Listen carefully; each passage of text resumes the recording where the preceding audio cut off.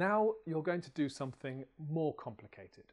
This is a bit ambitious, but I think it will be fun. You're going to do a role play, and the situation is a police interview. One person will be the police officer, and the other will be the suspect. And then you're going to have to swap roles.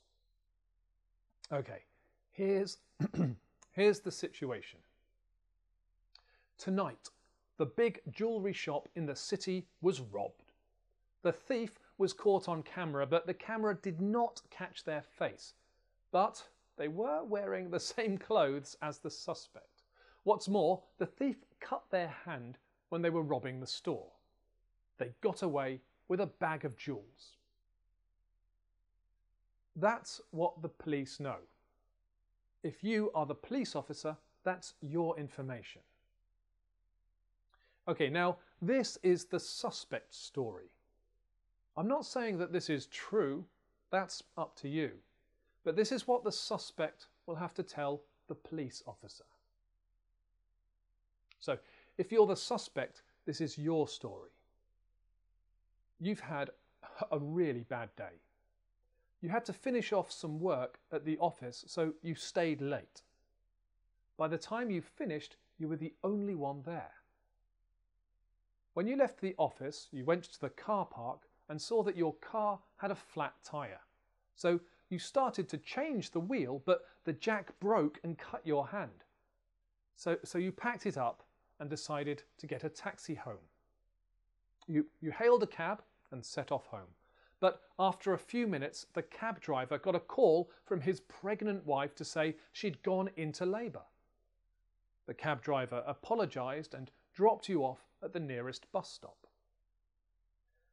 You got out of the taxi and started waiting for a bus.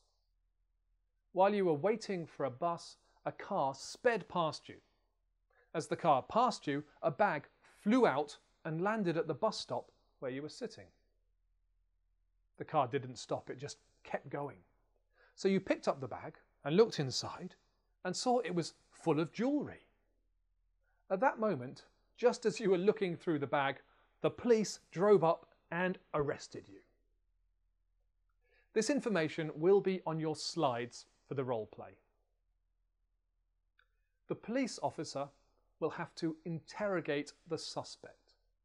When the suspect answers your questions, try to use strong auxiliaries to sound interested and suspicious.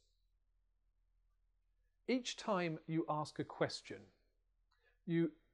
after you've heard the suspect's answer, I want you to accuse them. You're lying! You're making this up! You stole the jewels! If you're the suspect, deny those accusations. I am not. I did not. You'll be divided into A's and B's. On the slideshow, if you're A, you'll be the police officer first, and on your first slide, you'll see a list of questions. If you are B, you'll see the details of your story in bullet points.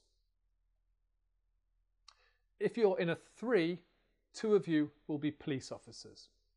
Try to take turns asking questions. Okay, this is an assessed speaking, and I'm going to give you 8 minutes. That's 4 minutes per role play.